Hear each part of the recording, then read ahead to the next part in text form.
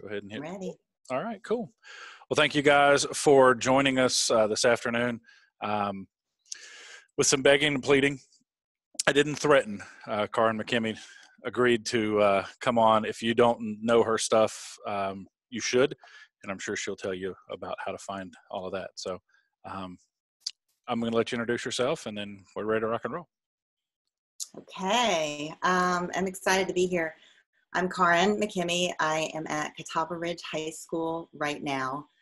I was at Fort Mill High School for 11 years. We did a little 15-minute weekly show called The Buzz, and it was pretty successful. Won a couple things and did well, and then I decided to follow our principal left to build a new high school in our district. And so I decided to, well, I was kind of asked, voluntold to go over and start the program, the new TV program over there. And so now I'm at Caatawba Ridge High School and been there for, a year and not quite a year, right? Because we all left in March. So I had a couple challenges with starting the program is that none of the students that I currently had at Fort Mill were going to be going over to the new school. They were all being pulled from another high school that had a TV program, but kind of a struggling one, not great. So I was starting completely from scratch with all new students, and I only had a total of, in all three classes, because we're on a 4x4 schedule, in all three classes, I think I had total 24 students. So nobody really signed up for the class. They didn't really know what it was. So this year was a challenge on top of all the other challenges we've had this last semester. But I decided that there was no way we were going to be able to do a weekly show. We were going to have to kind of drop kick that. And I wanted to do something different anyway. I've been doing the weekly show for 11 years. So we decided to go to a daily only on social media. So I'll share that later if you want to see it. But I actually really liked it. It was different. It's a little faster, but I liked the format that we were going to. And the whole reason why I decided to go to that over a show was because I knew how to get the talent ready very fast to be on camera, because that's something that I love to do. So I knew I could do that part. And then the storytelling and the editing and the B-roll and all that kind of stuff was going to have to be kind of taught later. So I'm presenting today coaching talent, and I kind of want to know, like butt in and raise your hand or ask a question or shout out or say something, if there's stuff I'm touching on that I'm going too fast or you want to know more about, or if it's something that you don't even care for me to go deeper. I'm pulling kind of three main lessons that I do with my kids. I teach a whole lesson right at the very get-go, at the beginning of the semester. When I get brand new kids, I teach a whole unit on body language. And so that's really how I start, which is probably weird. You'd think you'd introduce cameras and all that kind of stuff, but I definitely start with body language because I want them to know in their space how they're presenting themselves. So I do body language. We do a lot of nonverbal communication stuff. And then we go to how to shoot stand-ups and all that. So I'm kind of pulling a couple different things, and I pulled them together into one unit, one little thing for you guys today. So if it seems a little disjointed or something doesn't make sense, please let me know. And I want feedback from you guys too. Like if there's something that you would like to know more about. I know some stuff. I don't know everything, but this is something that I love, and I love the on-camera talent part of our job, I guess. A little bit of background: I was a news producer prior to accidentally falling into teaching. So, and that was a long story, but yeah, I did not set out to teach this by any stretch. I actually wanted a lacrosse team at our high school.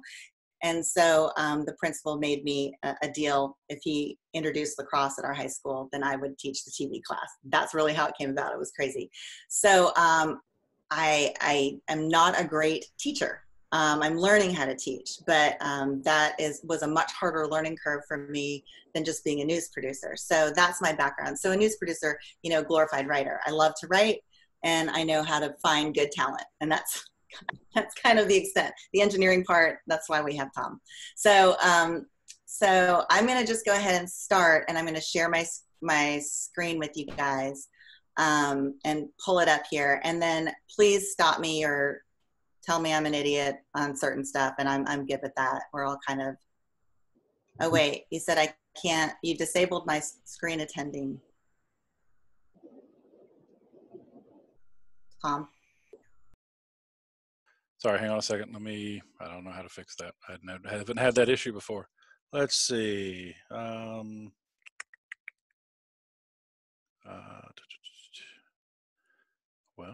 how? Screen, you're trying to share screens? Multiple participants. There we go. Now you should be able to. Who can share all participants? Yep, you should be able to. Okay. Okay. And the whole reason, I know Tom had originally scheduled me on Google Meets, and I don't know if you guys have been using Google Meets with your kids. For the life of me, I was like, if I share my screen, I can't see faces of people. And I am so into nonverbal feedback that I need nonverbal feedback. So I needed to see everybody. So I said, please switch it to Zoom, because at least I know I can share my screen and see you guys at the same time. So,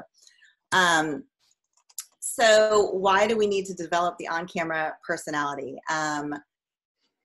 When you think about the on-camera personality, it's not just on camera. It's also your voiceovers, it's stand-ups, it's anchoring. I'm going to try and touch on a little bit of all of it, and hopefully it'll make sense when it's over.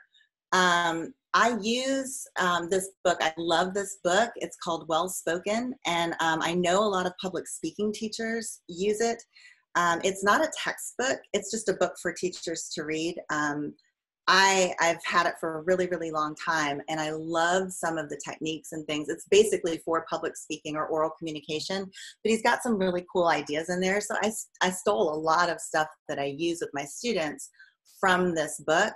But what I love that he says is that the ability to verbally communicate with persons inside and outside the organization is ranked in the top 4 skills employers most desire. So we're always looking for those soft skills. And I always tell students when they come in my class, like, even if you don't go one step further, I'm at least going to teach you a skill that's going to be super marketable. So when you leave here, you don't want to do TV anymore. That's fine. You're at least going to be able to walk into a room with confidence and present yourself pretty well. And that will make you, you know, head and shoulders above most people. So it's a great book to pick up. It's a small little paperback. It's an easy read, and he's got great things in there for learning about public speaking. So we have a lot to teach, you know, storytelling, video, composition, interviewing, transcribing, script writing, sound lighting, editing. And how you look and how you sound is usually the last thing that people even care about in our business. I judge a lot of different TV programs across the country for different press organizations and stuff. And I'm so hyper-focused on the initial presentation. And, you know, judging's subjective. There are some people that, you know, oh my God, they had great sound, and that's all they're going to focus on. And so this is something that I do focus on, but I'm like, it's the first thing that anybody sees about you is that initial first shot, that initial first graphic even, or so that they see, you know, and you want it to be something that's going to draw people in. But I do notice that for a lot of TV programs, they just don't care. And it's a touchy situation. It's hard to tell kids, like, you got to clean that up a little bit or whatever. That's not something that, that I guess appearance shouldn't be that big of a deal, but in this industry, initially it sometimes is. So, so I feel it's super, super important.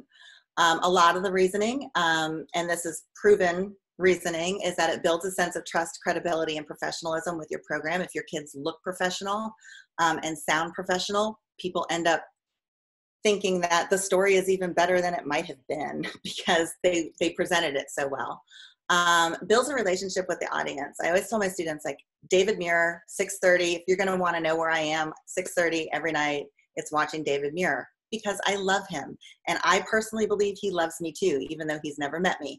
But we have a relationship because he looks right at me, he's handsome, and whatever he's telling me is usually not the truth. But you know, I'm just going to sit there and watch him at 6:30. He's built a relationship with me. That's his job. So now I am a viewer that's going to constantly tune in. And we want to build our audiences in high school as well. And we want them to tune in to us. And we want to build that relationship with them. And it also removes unnecessary distractions that take the viewer away from the story. Girls especially were our own worst enemies. Why is her hair like that? Why is she wearing that kind of eyeshadow? Why is she doing that? Why is she, you know, and they're not listening to the content that somebody worked so hard on. So I'm like, take stuff away that you don't need so that people don't get distracted from your actual story. So I have to do acronyms for everything because I have severe ADD and can't remember a whole lot. So everything I do, usually I try and tie something into it. And Pavlegs is what I came up with for kind of, and I stole it from, I don't know how many different people, but what we really touch on in terms of coaching talent. And that covers poise, voice, life, eye contact, appearance, gestures, and speed. And so I said that I start all of my classes with a whole unit on body language. And thankfully, texting has really helped hit this lesson home with my students, because I will just throw this graphic up on the board and say, tell me what it means. What are people trying to say in this text? And you'll get somebody that says, you know, the guy was weird, or, you know, or the guy was cute, but we really don't know, you know, exactly what this means, which is why after the initial texting started, we had to go to emoticons, right? Because once you have emoticons, now I can tell kind of the context of the message. So now I get kind of, okay, I think I like that guy. So that's okay, but is it that I like that guy, or that I think you like that guy? And even with the emoticons, we still can't necessarily tell the complete context of the message. And I always tell the kids, I'm like, I don't know how many students I've sent just the letter K, like they ask me a question or tell me something and I say K, I respond with K. I didn't realize how much I was making them mad.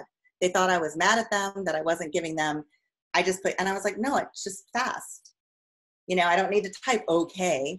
And they're like, no, that means you're mad at somebody. And I was like, do you see, you understand why we lose so much in just some of that communication? So I know you guys know this, but what you say is only 7%. How you say it is 38%, but how you show it is really where you get your communication across. So if I said, so what's up with that guy from second block? You know, now with my body language and my face, I'm actually transmitting more of a message than just what I did from a regular text. So that's how I kind of start with them. Like, you have to be aware of how you're emoting on camera, or what you're doing with your body, and why it's so important. So I asked them, this is a little outdated, I'm noticing with my kids. I always say, in history class, did anybody cover the Nixon-Kennedy debates or know anything about them? And of course, less and less, obviously, are doing those in history class. But I pull up this little thumbnail because if you look at Nixon's body language versus Kennedy's, one is very nervous and uptight. One is definitely more relaxed. Kennedy knew that they both knew it was going to be televised, but they didn't. Kennedy understood the power of media and your presence on camera, so he wore the power blue suit so he would stand out. Nixon's very washed out, so he blends in with the background. And I know I'm probably telling you what you already know, but those that listened to the debates on the radio felt that Nixon won, and those that watched the debate on TV said that Kennedy won. And it was just how his presence made such a big deal. And we won't run through it all because I know we don't have a whole lot of time, but Nixon definitely started sweating when he was on camera. Kennedy came with makeup on, so he was not shiny on camera. His overall presence was just better. Initially, also teaching how you stand on camera. alignment equals integrity. And we learn that a lot in body language, that when you're in alignment, you're more trustworthy and truthful. That's why anchors look straight into the camera, and why they're positioned the way they are into a camera. Because anytime, if you think about a slinky cat going into a room, anything that's a little bit out of alignment tends to lose some of that trust base. So I show President Clinton. This is Clinton at the Democratic National Convention when he got the nomination, and everybody was super excited. And if you look, and he is a very well-trained speaker, where his eyes and where his finger are going are in complete alignment, okay? He's happy, he's telling us the truth. Everybody likes what he's saying. And this is somebody that's been trained in body language and trained in speaking. But what happens when he gets under duress and something is not quite right? What happened? So he has an affair. He gets on, and I was still working in news at this point. So I remember basically falling off my chair when I saw this, and I said, he is flat out lying. And so when I cover body language with my students, I also say it makes you a better reporter. It makes you keep asking questions if you can see that somebody's not telling the truth. And if you look at him here, so his eyes are pointing one way and his finger is pointing the other. He's not completely in alignment, his head and everything. And so he's under duress, he's under stress, and he's lying. He's doing the same gestures, but his gestures are just incongruent, and so therefore less trustworthy. You guys know who this is? Recognize him at all? Yes, okay, so accused of using steroids. He decides to go on 60 Minutes and go against Katie Couric, who is one of the best interviewers of our time, I think, and say that he's not using steroids. So he decides to do this national platform. I don't know who his handlers are. They should have told him not to, because he's not a very good liar. She asks him flat out, are you using steroids? Human growth hormone or any other performance-enhancing substance? No. What does he do? He nods his head, yes, but he says no. And so again, incongruent, and he's basically giving her the platform to pound him and pound him and pound him. And of course, the next day after that interview aired, it came out that he actually did use steroids, and he admitted it. So knowing all that and looking up on those little tells, and the reason why I start with that first is because I said you do have tells. Your body has tells when you're nervous. It has tells when you're not telling the truth, things like that. And you need to be cognizant of those when you're on camera. So if you're intentional about your stance, movement, and posture, watch your head, body, and your feet, especially the feet. Feet are the farthest away from the brain, so they're the hardest to control. And if you ever notice anybody's feet, start paying attention to their feet when they're talking to you. We like feet flat on next to somebody. Girls tend to stand with one foot this way. You ever notice that? Which means a very quick exit. We can get away if we need to. So we're animalistic in nature. The kids love this lesson, and I do have a whole huge lesson I'm happy to share with you guys on body language. So they kind of just get that in their heads that every movement that they make on camera is important. Appearance. Why do we talk about appearance? This is a hard one. This is really, really hard. And of course I go back to Elle Woods because she's so important to me. But when we think about appearance, we want to dress for the job and dress for the location, both of them. I have a really hard time with, well, there's a whole big reason, but kids in baggy sweatshirts, baggy clothes, not being very put together. It's hard. That's hard.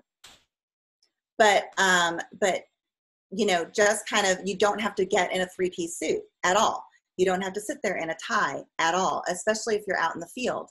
That makes no sense. So we have Capital Barbie coming in, and she totally is out of place. She doesn't look like where she's supposed to be.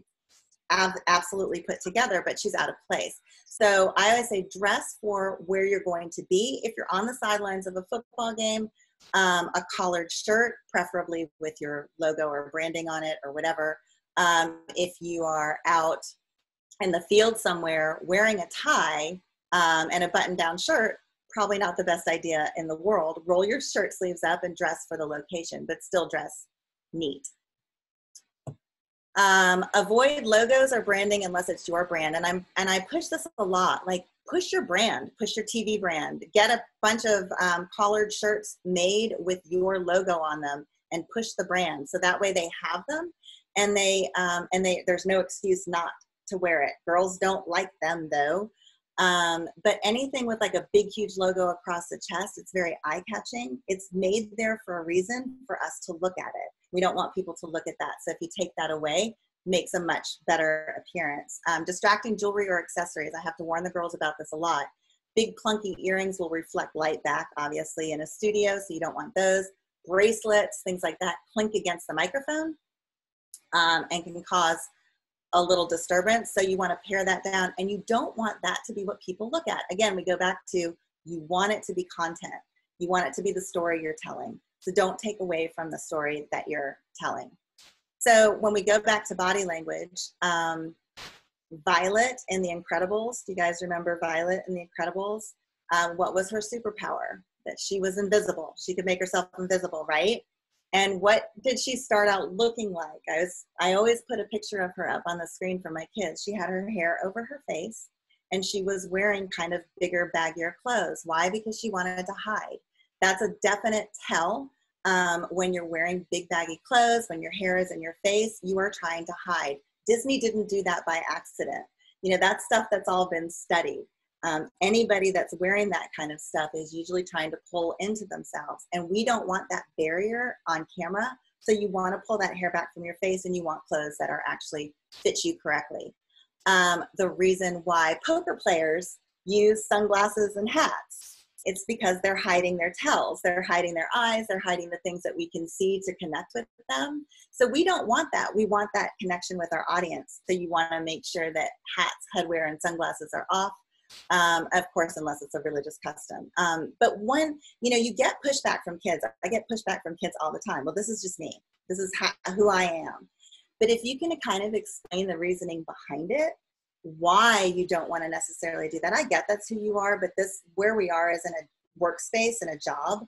And so we can't necessarily do exactly who I would love to come to school in yoga pants every single day, but I can't do that because I have a level of professionalism that I have to portray. And would you take me seriously? So if you kind of explain that background a little bit, sometimes you get a little bit more buy-in because I'm all about the buy-in, and sometimes it's not always easy. I'm going okay? Too fast? Too slow? We're good? All right. Context. I do believe in having fun. So they're high school students, not little adults, and dressing. So I have a whole nother lesson called How to Teach Stand-Ups That Don't Suck. And it's because teaching stand-ups to kids and getting them used to having great, really dynamic stand-ups. Like if you're just standing up there talking to me, then you're a giant diva and you need to wear a diva crown because all you're doing is being on camera. But if you can give me a reason why you're on camera and giving me a stand-up, then that's going to be a good thing. And so this is my little Stephanie. We've all had to do the story packages on the school musical that's coming out in the spring, and how many different ways can we do this school musical? Like it's crazy. So she decided, she's like, I'm going to go backstage. I'm going to get dressed up and show just how long it takes to get into costume. So maybe, kids see behind the scenes how much hard work goes into the show, and maybe they'll want to come see it more instead of just saying the show is opening this day, right? So she got dressed up. We were doing Sister Act. All at the same time. But believe it or not, what happens behind the curtain is what keeps this divine musical comedy alive. So she gets dressed up. She's in costume. She's doing her stand-up, and it makes it so dynamic than just standing there and saying, tonight, the school musical opens. And so that's the stand-ups that I look for. And that's why, do you always have to dress professionally? No, you don't. You can have fun with what you're wearing if it fits the story, for sure. Okay, the next one is color. And I'm big on this. Now, again, getting buy-in and finding lessons that you can do with your students to get them excited about being in your class. This is just something that I like to do at the beginning as kind of an icebreaker. It's a stupid icebreaker. All icebreakers are kind of stupid, but they seem to kind of get a kick out of this. And it's just, I always say, let's determine what your power colors are. What do you look best in on camera? Kids kind of love this. They love to know that they're going to look good and get that little bit of confidence. So we do a white paper vein activity. So basically, I split the kids into two. They kind of get, you know, hi, my name is, and we do this on the first day of school. They get a piece of white paper, and if you stick it right underneath, right behind your ear, which is where we don't get a lot of sun and there's not a lot of discoloration, and just ask them to see what is reflecting back on that white paper, and see if you can determine what skin tones everybody has. And so it will tell you if you're a warm, a cool, or a neutral. Sometimes we go spring, summer, fall, winter. What are you? I've had people come in and do little presentations on color and what your skin tone color is.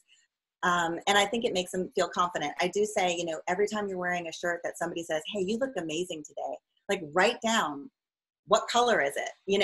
What does it look like on me? Because that's something that probably you look really good in is that color. So if you reflect yellow, greenish, light brown, you're a warm. Pink, rosy, or bluish, you're a cool. And gray or ashen, you're a neutral. And so just having them determine what their color palette is to wear on camera is great.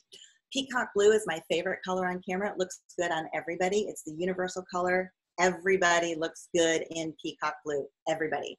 Rosy pink is a great one too, and that's 99.9% of the people, unless you're a redhead, like a vibrant redhead, then it's a little bit iffy.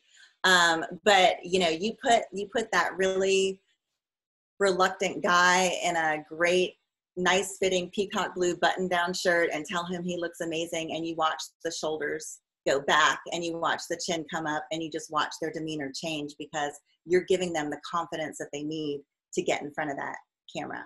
Now, remember, I was working with all brand new students this semester or this year that had never done this before. And I had not a lot of time to get them confident enough to be on camera. And you get those kids are like, I'm not going to do it. Oh, yes, you are. But I'm not going to let you not look good. Is what I tell them. You're going to look the best you've ever looked.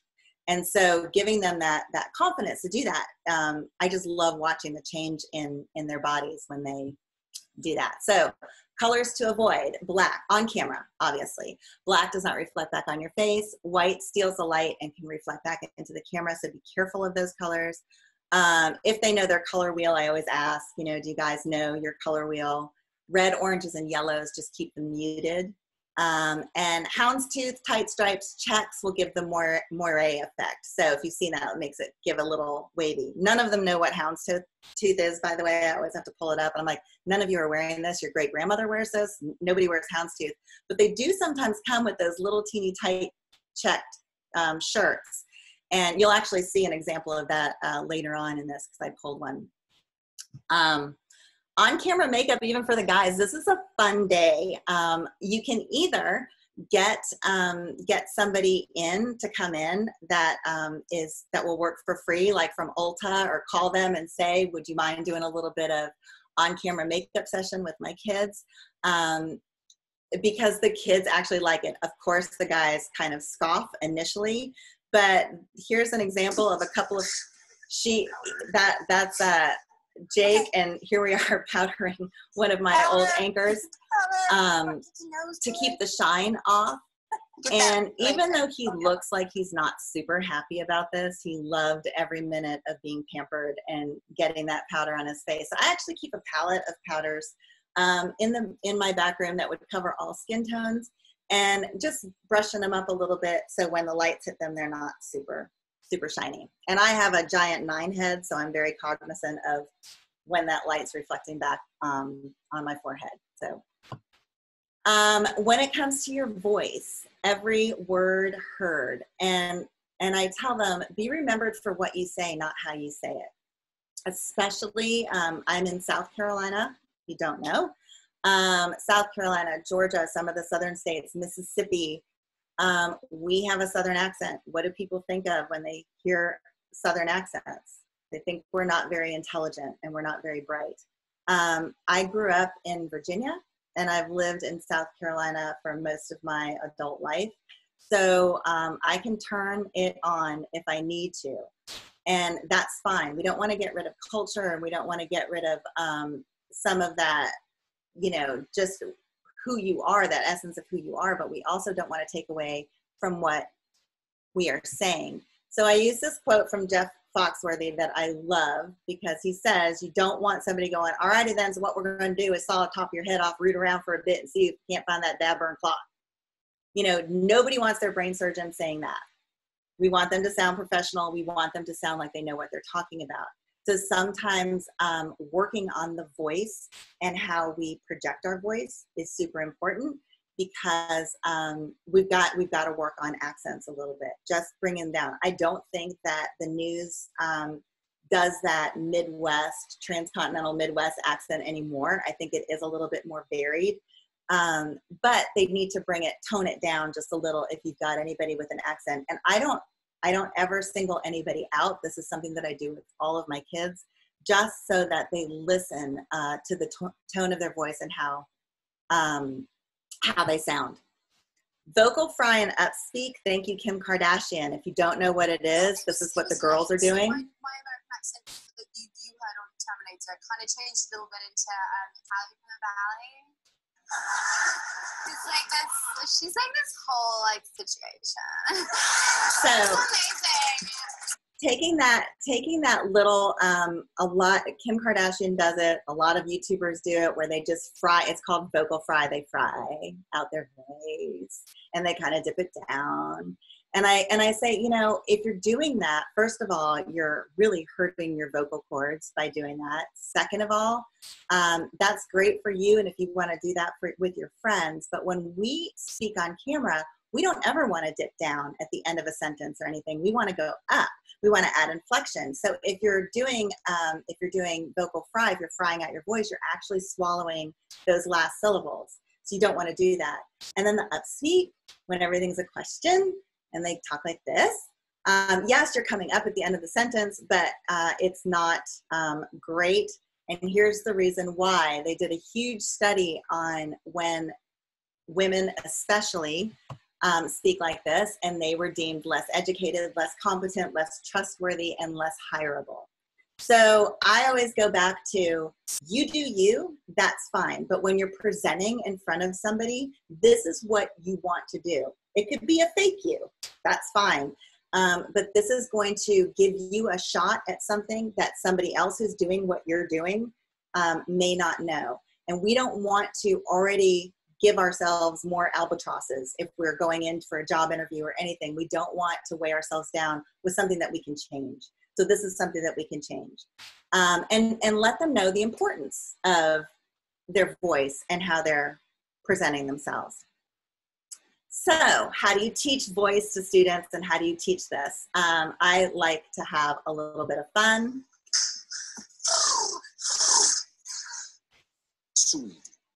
So we all love Anchorman and all of his tongue twisters. Some you cannot put out on camera because they're bad words. But I do use little clips from Anchorman and from High School Musical, and anything that I can find where they're warming up their voice, because your voice is an instrument.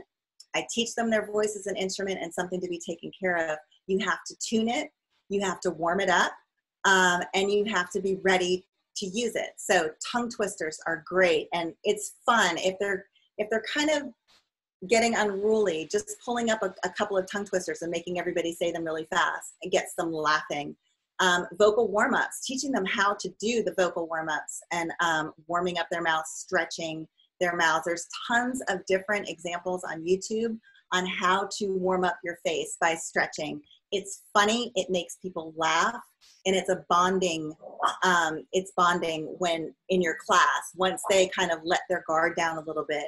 I don't do this at the very beginning because they've got to be able to trust each other enough to be goofy and silly. And once they are, it's a great way to just get people laughing and get some action in your room. Breathing exercises, deep breathing exercises. And then I don't know if you've ever seen the Chubby Bunny Challenge where people shove their mouths full of marshmallows and then try and talk, and it's really funny. I'll take scripts and have them read a couple sentences of scripts with marshmallows or gummy worms shoved in their cheeks so that they're over enunciating and over pronouncing, and see, we do a little contest. Who can we understand the best? And really what they're doing is they're warming up their mouths and they're learning how to overpronounce, over-enunciate, because that's going to come across on camera a little bit better. And it's fun. I used to do it with jelly beans till somebody pointed out that that might be a choking hazard. So that's why we switched to marshmallows and gummy worms. I didn't even think about that. But again, another fun icebreaker Friday activity when you're looking for something to do. And you want to introduce the importance of treating your voice like an instrument. Life, inserting passion into everything that you say. Nobody is a stranger to Bueller here in Ferris Bueller. And I'll play this for a while in my classroom and say, you know, really, how excited would you be if I walked in here and said, okay, guys, today we're going to talk about voice, and we're going to talk about the importance of voice and why you need it. You would all be asleep within 5 minutes. Well, when we have viewers, you want to make sure that your viewers stay interested. So you've got to have that life in your voice. And it's important. What is it? It's just inflection and using inflection. So for me, it's not DiGiorno, it is delivery. It is how you deliver. And when I'm writing critiques on shows, I'm always like, stop reading your scripts, deliver your scripts. And I am a huge proponent of take the teleprompter away. Now, that gets a lot of like, we can't do that. We're a live show. There's no way that we can take a teleprompter away. During your show, fine, you don't have to, but learning how to deliver a script off a teleprompter is a skill, and it's a hard one, and it's not easy. So they have to learn how to deliver before you stick them on the teleprompter. Otherwise, they're reading. They get to the end of a sentence and they're dipping down and they're just reading me news. I don't need the news to be read to me. I need it to be delivered to me. So I say take the teleprompter away initially. Don't let them use that as a crutch until they build enough skill to be able to deliver the news off of it correctly. Stand up when doing voiceovers. So many times we have a great stand up, then they get into edit and they do their voiceover, and you notice that their voice does not match at all, and the enthusiasm and the inflection is gone. It's easy to give enthusiasm in life when a camera's on, but when you're in that room all by yourself doing your VO, you notice the level of enthusiasm dips down. Well, one of the things is they're usually reading a script. Can you guys see me? Like this. They're kind of like leaned over, and that compresses your vocal cords, number one, so you're not going to get the same sound quality, and there's no energy at all. So that's going to be a definite dip. So I don't put a chair in our VO room at all, in our sound room. Stand up when you're doing VOs, always, because that's going to give you more energy. Have someone invested in the outcome in the room with you. And why I put invested in the outcome in capital letters is because bringing your BFF who just wants to get on Snapchat on their phone, if you have a special sound room or a special area where maybe not everybody sees, or you don't have a clear line of vision, that's not helping anybody. But somebody that's super invested in the outcome of your package or your story, or you trust to give you good feedback, is a great person to have in the VO room with you, so that you're delivering the script to them, and they might say, it's too fast, it's too slow, you dip down here, I don't understand this word, do it again. That's the person you need to bring in, because that person's going to bring out the best in you. Make your voice match the moment. So I had this adorable student a couple years ago. God, I love her so much. She's amazing. Absolutely beautiful girl. Looked a lot like Malibu Barbie, and she decided to do a story. She really wanted to do a story on, we're not far from Charlotte. So the Sully Sullenberger plane crash, the plane that crashed in New York that took off from Charlotte, they were actually bringing the plane back to put it in a museum in Charlotte. So she was doing a follow-up story about this plane crash. And she got two of the original flight attendants that were on the flight to grant interviews. This was going to be a really good story. And I was super excited about it. She was super excited about it. She was doing her stand-up in the cockpit of the broken plane because it was in the museum. We got special permission to go in there, super excited. She was dressed fine, but she talked about the plane crash the entire time with a big, huge smile on her face because she thought that's what she had to do. And so, so I was like, it's Malibu Barbie meets a plane crash. Like, it's just, no, you know, you've got to match your face for the tone. And I do tell the kids a lot, I'm like, you may have a kick-ass story, but if it's not your style, and you don't know that you can deliver it in your style, because hopefully you're developing across the board the kind of style that you are. Look at Steve Hartman, he has a style. Everybody has a certain style to their news, to their storytelling. And if it doesn't fit, pass on that story, give it to somebody else, produce it, but maybe you're not the on-camera talent for it if that's not your style of story. So she made up for it in spades. She's done a lot of great stories, but it was her first time out of the gate. Then after that, she's like, oh, that didn't look good at all. I'm like, yeah, because it didn't fit the tone. So teaching facial expression is great, but then the facial expression has to match the story. Laugh to warm up, always laugh. So try and, I mean, dad jokes are great. I don't deliver them very well, but they're fun to do, get kids laughing. That actually warms up their vocal cords. And hydrate. Coffee, caffeine, that dries out your vocal cords. So remember, it's an instrument. You want to take care of it. So bringing a bottle of water in with you to the VO room or wherever you are, making sure that your vocal cords are hydrated, super important to keeping that voice nice and pliable and good for on camera. So far, so good? Okay. Adding life to words can change meaning. So when we talk about how we're going to teach, how do you teach inflection, right? That's kind of hard to do, especially when they're reading. So I'll play this commercial for you in a second, but I write these 3 sentences on the board and I say, how many different meanings can we get out of one sentence just by changing our inflection? So don't do that to your brother. That's one, right? Don't do that to your brother. Meaning you could do something completely different, just not that.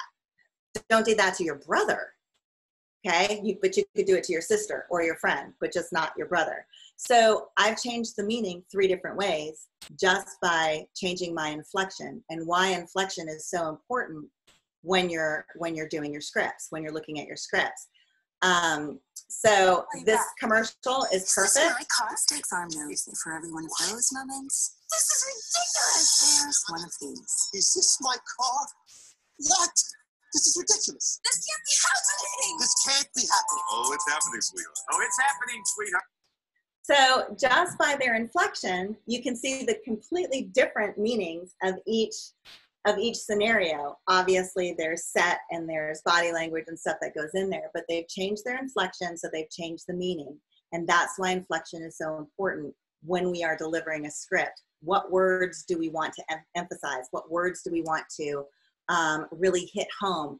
And we don't have the luxury of people going back and being able to reread. I mean, yes, they can rewatch if they want to, but we have to make sure that certain things really impact our audience. We have only a couple seconds. So by adding that inflection, it's going to punch words that we want them to remember. It's just adding emphasis. Looking straight into a camera when doing a stand-up, keeping that eye contact going. Looking at an interviewee, anchor, partner, and providing nonverbal feedback. This is huge to me. If you have 2 people on camera at a time, being able to interact with each other and not either deer in the headlights, looking straight and waiting for my turn to read off the teleprompter, or not knowing when to look at your co-anchor. It needs to be a kind of a 3-way partnership. So I tell them, I'm like, the reason why we do nonverbal or body language all at the beginning is because nonverbal feedback is so important with when you're on camera, when you're interviewing somebody, to be able to nod and smile and keep them talking. The more you look at them and keep them talking, your interviewee is going to talk more because you're giving them nonverbal feedback. Nonverbal feedback to your partner, so that you're not stepping on any of their words. We don't want to do yeah, I get it, you know, and it keeps them from interrupting, and it keeps them actively listening because they're nodding. And that's why when we talk about body language and we talk about all those nonverbal cues, now maybe hopefully you're understanding why I put that at the very beginning of every semester instead of waiting or not doing it, because it feeds so much into everything that we do when we're on camera. Blink rate, I talk a lot about blink rate. The more we blink, the less trustworthy we are, and it seems like we're nervous. That definitely gives a nervous feeling. And then I tell them when they're on camera, don't fall out of your shot.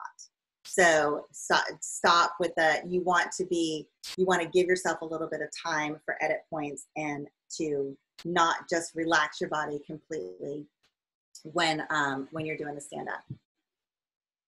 And then they'll say to me, but I'm not sure what to do. I think it's shown down by your side. Yeah, great. We're real happy with what we're going on. Now you may think that I'm a huge Will Ferrell fan. I don't know if I am or not, but he's great for examples for what not to do in on camera. So I get kids all the time. I don't know what to do with my hands, and they'll either be, you know, the death grip on the anchor desk where they're clutching their hands together. That's not how we talk. That's not natural. And it also doesn't help add inflection to your voice if you're channeling all your energy into your knuckles. Every bit of your energy is going straight to your knuckles. It's not going into your voice or into your face. So what do you do with your hands? I'm a hand talker. So I love a stick mic. A stick mic will bring me in. It will give my hands something to do. Gestures need to be natural, and they don't know. And so we get a lot of barn doors where they just open and close the barn doors. But teaching them how to do natural hand motions is hard. And I say the more comfortable you are on camera, the better you'll be with your hand motions. But if you grab a prop or a toy or something to do in your stand-up, now your hands are going to be even more relaxed and your body is going to be relaxed. So when we go back to teaching stand-ups that don't suck, I always say, grab a prop, have something in your hand, show me something. Because if you have something in your hand, it gives your hand something to do. It gives you something to refer to, and it will actually relax your body and your face so that you're a little bit more relatable on camera. You're not just standing there like, oh my God. So here are a couple of examples of, they're not even great, though we didn't get all the snow that was predicted, just a little bit of this stuff here is a little bit of this stuff here, just roads. showing something. When you were a kid, didn't you love science experiments, especially the ones with big reactions? Even though she said especially. Well, one creative cook decided to take his love for food and science to create a tasty treat that everyone enjoys. Ice cream. Now, I know what you're thinking. How can you get your hands on some of these tasty treats? Well, lucky for you, a delicious cookie like this one could be yours in the very near future.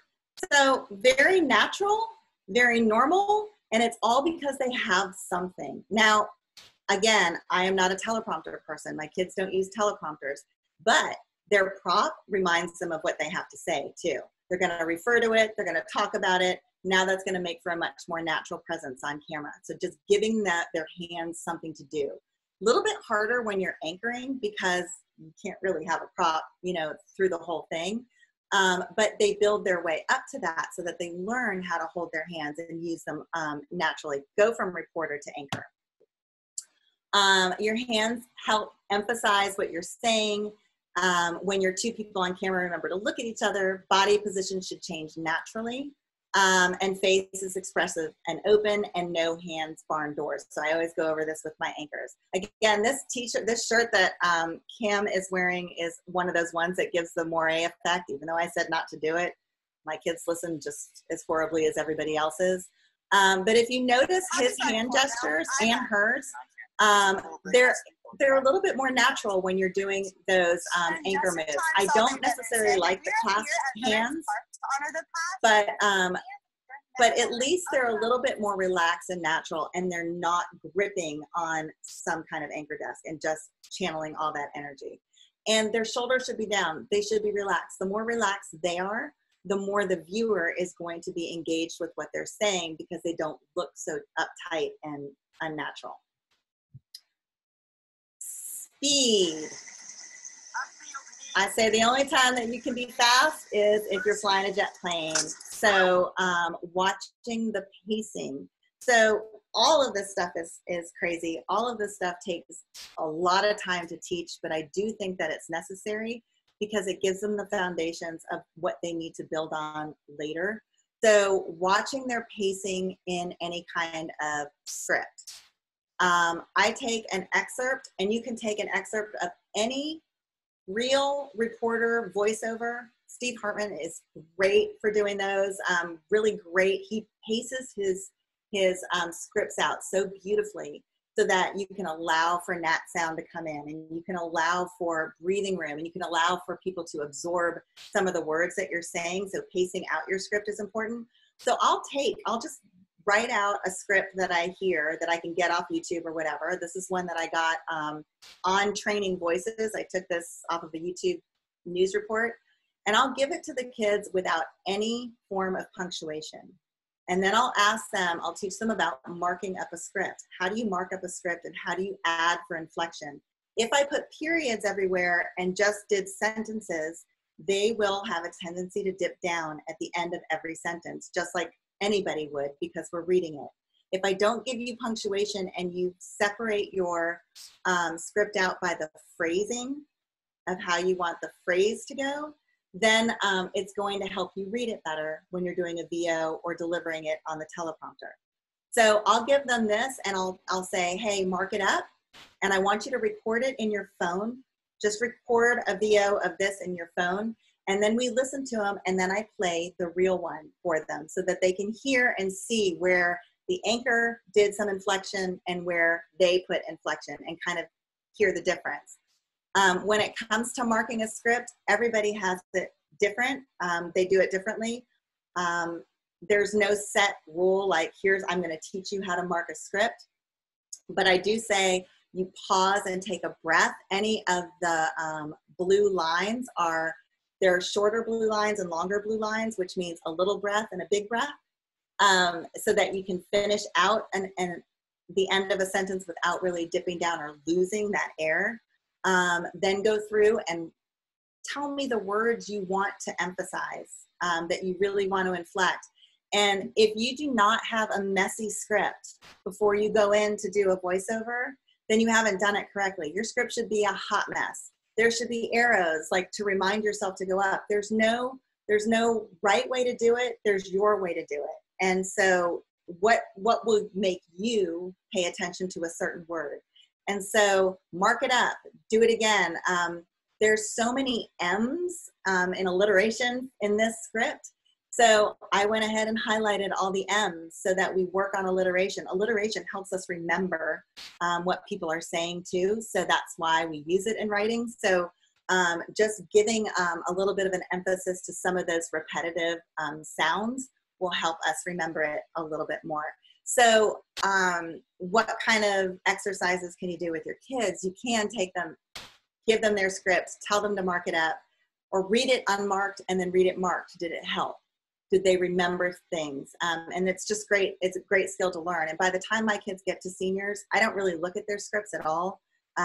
They know, and I will look at, I'll see stuff on their phones. I'll see rumpled up pieces of paper next to their desk, and they are underlined, highlighted, arrows up, arrows down, all over the place, because they just know that that's going to make them deliver it a little bit better. Pause for effect. I want you to listen to that. This sweet girl wrote this amazing script about this. It's a cat cafe that opened up near us, and she put every very punny cat thing she could think of in the script. It was hysterical. But when she delivered it, she didn't deliver the script the right way. So Get ready for some hysterical cat puns, everybody. This Clawsome Cafe is the cure for a quick caffeine fix and will also be guaranteed to leave you feline groovy. Guaranteed to leave you feline groovy. So everything that she wrote that was so spectacular was lost because of her delivery. She didn't pause. She didn't emphasize. She didn't do everything that I had told her to do. And so you lose those precious words that she wrote. I mean, she wrote this crazy good script, and I was so excited about it. But it didn't pan out just because of the way she delivered it. So using pausing in your script just for that emphasis makes such a difference. Don't stop until you're proud. This is written on my wall. It was written in my wall in my old classroom, and I redid it in my new classroom. Because just because you did a stand-up or a VO or an anchoring thing, and if it didn't go great and the show already aired, yes, forget it, it's over, we go on and we do something again. But if it was a great script or a great story, do it again. Do it again, do it again, do it again. Learn, because if they do that repetitive and they see the difference, they're going to remember it for next time. It's a little bit of that muscle memory that they do. And also keep it for reels. Keep it for your anchor reel or your stand-up reel or whatever you're doing, so that they can kind of see the progression.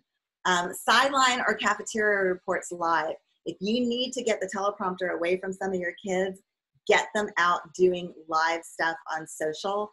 The more they learn to think on their feet and deliver on their feet, the better they'll be when it's a recorded story. They'll know what they have to do.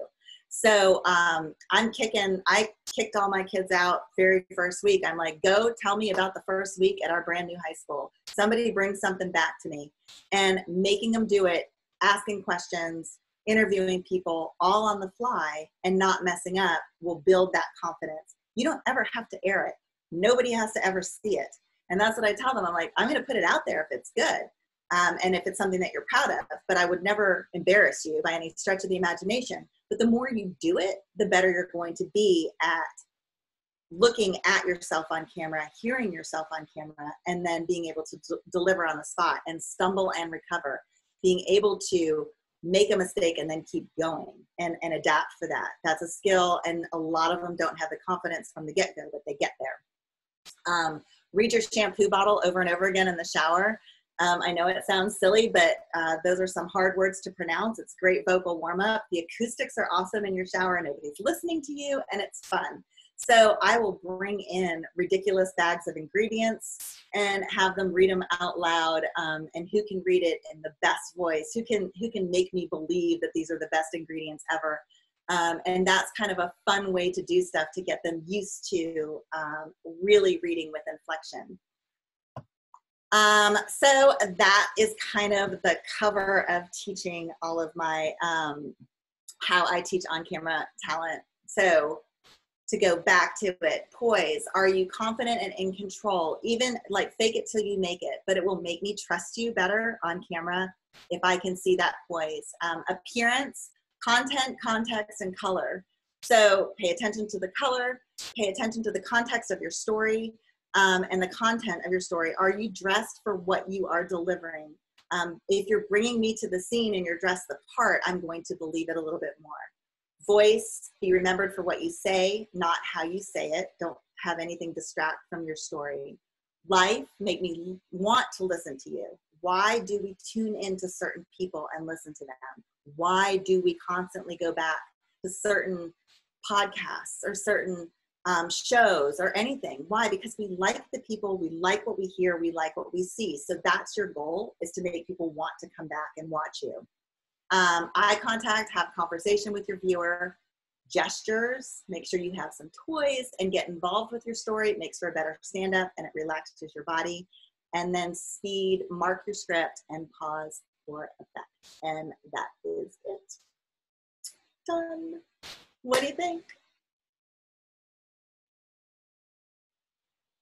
Or not? It was great. Thank you. Yeah, I think it was awesome. I mean, I'm a former TV producer too, so it totally spoke to me. But I am wondering if we can get your email. Yeah, of course. What should I do? Here. I can put it in the calendar invite. Okay. Yeah, that way. Yeah, and then our Instagram handle is Caatawba Ridge News at Instagram, and then Caatawba Ridge TV on Twitter. We stopped doing our show 2 weeks ago, so but we did a daily every day up until 2 weeks ago. So that's all there. But yeah, as a former news producer learning how to teach, it's fun, isn't it? With employees, you can't hire and you can't fire. So that's even more fun. Does anybody have any questions? Anything? So you're at your new school. What, for like starting it up, fresh program, right? So what were your first like 30 to 60 days? Because these kids, you just got them, like nothing. What was the focus on that? I know it's not stand up, but. No, that's a great question, because I kind of went in thinking I had no game plan. I knew I didn't want to do a 15-minute show anymore, so I knew that. And initially, I wasn't even going to put out any content. I was like, I'm going to have a year where I don't put anything out. But then I was like, we're in a brand new school, starting all these brand new traditions. Somebody's got to capture it. So we're going to have to do something. So that's why I started with strictly Instagram, doing little teeny. And if you go back and look at our really rough beginning, you can kind of chronologically go through and see where we started. But I was like, and remember, they're all brand new and they hadn't done it. So I did initially started with body language. I'm going to teach you body language first. I'm going to teach you how to look good on camera before I even put a camera in your hand. I want you to do that. And of course, eye rolls, everything else. Nobody was super excited about that because they wanted to get cameras and go out and start shooting shit. I'm like, you're going to shoot shit. It's going to be shit when you bring it back. Sorry. But totally. So like, but we're going to have to capture this stuff, and you're going to have to capture it. So you're going to have to be ready. So by day 2, I was on doing body language just with the icebreakers and what color are you? Let's determine what you're going to look best in. Then we went on to I did stand-ups. How do you do a stand-up on camera? Then I started bringing in the cameras. Like, okay, so now we've got the cameras. How do we turn them on? How do we make not a whole lot of headroom? How do we not have things growing out of their heads? And that led into camera angles. So after I did stand-ups, which is, I know it's a crazy, stupid way of doing things, and I think next year I might tweak it a little bit because it really was kind of hodgepodgey, but I was rushing to try and get people the ability to film, first of all, and then get them on camera to capture. Then, so then after camera angles, and I go over all the camera angles, and we do a camera angles project like I'm sure you all do, where they bring stuff back. But I was like, a camera angles with a mission. You need to capture things that are going on. I need a tight shot of somebody eating lunch in the new cafeteria. I need a wide shot of, practicing at the football game. I need a mid shot. I need a linking shot from this to this, and I kind of listed it out. And then I said, then they come back with all of their footage. And I sent them out in teams because we don't have, we're not one camera for every kid. Sent them out in teams of 2 or 3 to capture all of it. Then once they got everything on the list, they came back, and that's when I introduced editing, how to load the footage, how to organize your footage, and then how to start piecing it together in a sequence that kind of makes sense. So then I said, I want you to follow the list of what I asked you to do and make a story, a progressive story out of what you're doing. And very simple, how to cut a clip, whatever, how to add music. And then I worked on where are you transitioning your shots, listening to the beat of the music, listening to the pacing. Because when we talk about pacing in voice, I'm a stickler about this. It drives me nuts when you watch a finished package. You're listening to the VO and the B-roll is not changing with the pacing of what they're saying. And so I'm like, if you start with music, it's really easy to hear the beat of the music. But when you start talking, it's a little bit harder to hear the pacing of a voice. But you want that B-roll, you want the voice to be able to drive when you're changing your B-roll so that your eyes and your ears are all connected into that package. So when, say dog, see dog, when he's saying, and we're out here on the football field, I'm seeing something that relates to that, and I'm listening to the pacing. And I guess that kind of brings us up into then, once we're finished with all that, And that usually is a good 4 weeks or so of work, I would say. Now they know a little bit of camera work, how to shoot a little bit, how to edit a little bit, you know, and how to stand up on camera a little bit. And then we're going to go into the next couple projects to kind of then reinforce those skills, I guess. How's that? But it was like flying by the seat of my pants for sure. Because I had no idea about the kids I was getting and what their skill level was or anything. So it was a challenge. But and then working our way into story packages from that, so that you can kind of see where we started. We just did little 15, 20, 30-minute, 30-second blurbs on Instagram. And then by the time we finished this semester, because I only get them for a semester too. So by the time we were in the end of the semester, even with the pandemic, they at least had a story package in each little thing that we did. And I really fell in love with the format. And I think I'm going to continue. So were they just airdropping their finished package to you to post to the Instagram account for the school? Uh-huh. Okay. Yeah.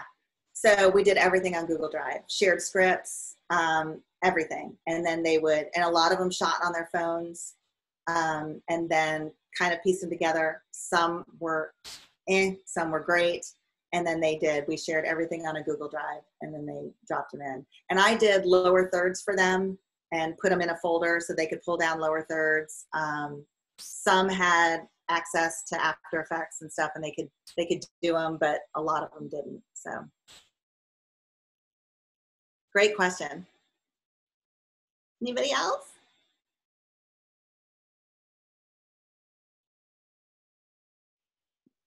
Thank you for your time. I will say that, and we learned a lot. It's interesting because I come from a background of theater, and a lot of those things tie into everything that you spoke of, how if you don't fry your voice will last.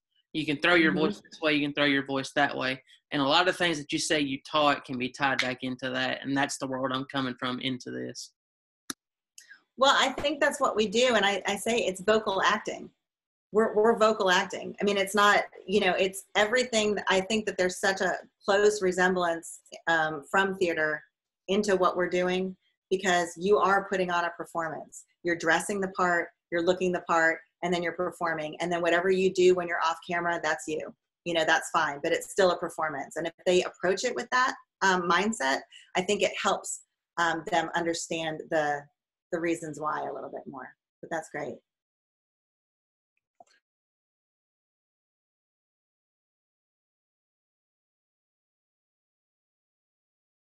Awesome. Thank you so much again, Karin. You're welcome. And awesome. Let me